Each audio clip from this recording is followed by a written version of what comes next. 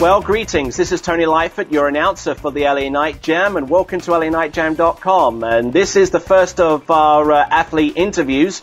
Standing by is Zack Worden, who jumped 232 feet last weekend in at McCormick's, and will definitely ruffle a few feathers come June the 6th for the LA Night Jam. So greetings, Zack, and congratulations on that jump of 232.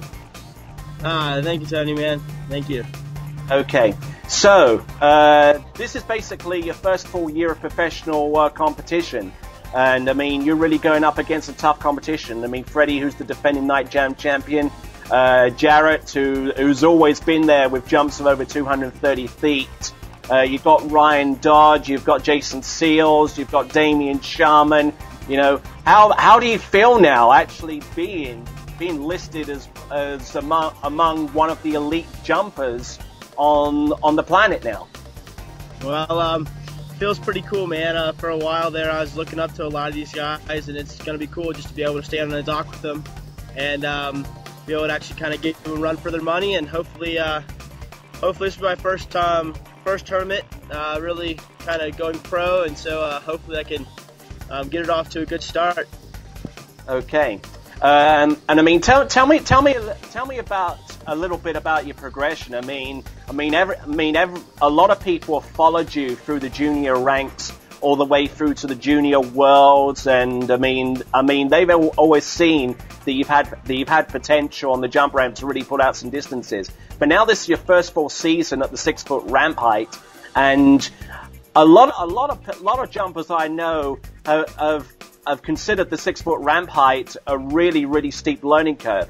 But you have seemed to have leapfrogged over that learning curve with 232 feet, you know, and it's really going to ruffle a few feathers.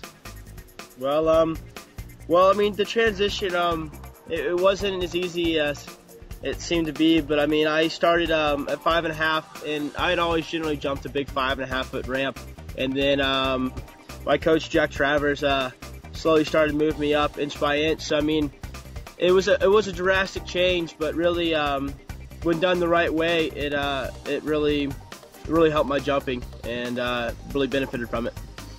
And you always seem to have this air of self-confidence. I mean, naturally, Jack Travers is one of the world's top water ski jump coaches in the world, and I mean,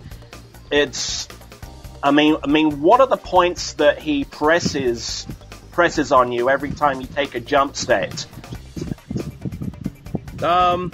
Basically, kind of get my head in the game. Don't go out there and risk hurting myself. I mean, even a bad set, you can pull something from every set and learn something new. And that's kind of what he's really put in the back of my head, that I go out there and think every time I get on the water. Okay. LA Night Jam coming up on June the 6th. Is this going to be your first time that you've ever traveled to Tri Lakes to compete? I skied a 6-round tournament there about 3 years ago, and actually skied really well out there. But I was still a junior, so this is my first time going 35 and hitting a 6-foot ramp out there. But you know, with other guys in the dock, I think the adrenaline will be pumping. I'm pretty excited to get out there and show what I got. Yeah, and you must be excited about being part of the LA Night Jam, according to the feedback that you've gotten from skiers that have actually been in that situation. I mean, the feedback was huge last year. I mean, a lot of guys went there, and I sat there and watched it on a webcast at home, and really got pumped up for this year. And everyone jumped really well, and I'm really excited to go out there and give it a rip. I mean, it's a great jump lake. It'll be my first time jumping at night, though, if I make it to finals, and so of course I'm a little nervous about that, but I think I've watched enough guys jump and heard enough about it to be able to at least give it a good shot and see if I can make this guy sweat a little bit. Okay, have you had any have any of the skiers that you've encountered given you any tips or anything that would make your transition from daytime to nighttime jumping any easier?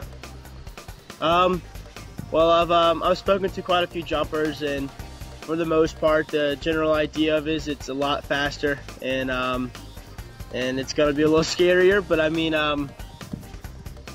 I'm not afraid to jump. I'm going to go out there and give it all I got, and hopefully be able to kick one off for everybody. We've been talking to Zack Worden on LANightjam.com. He'll be one of our top competitors going into that event. This has been Tony Lightfoot, your announcer for LA Night Jam. Get more information by going to LANightjam.com, and we hope to see you there. Take it easy.